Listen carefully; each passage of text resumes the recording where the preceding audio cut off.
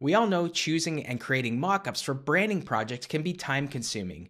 Watch as I show you how simple it really is to use Kittl's mockup tools to create stunning mockups you can deliver to clients quick and easy. I have two logo designs on two separate artboards. I'll select the first artboard and then click Mockup from the floating bar.